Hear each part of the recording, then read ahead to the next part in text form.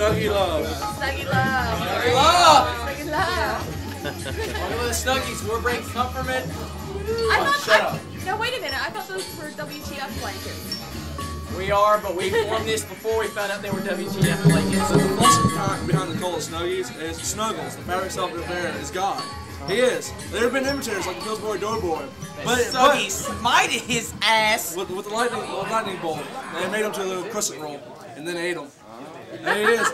And he wears the ultimate red Snuggie because he is the Papa Snuggles. He's a very soft and kind and gentle God. If you piss him off, then he will smite your ass. Just remember, if you accept Snuggles into your heart, you be friend. What was it? No, wait, shut up. Damn it. Shut up. If you accept Forgivingly soft. That's what it was. No, yours is gay. If you accept Snuggles into your life, you'll be granted the softness of 1,000 clouds.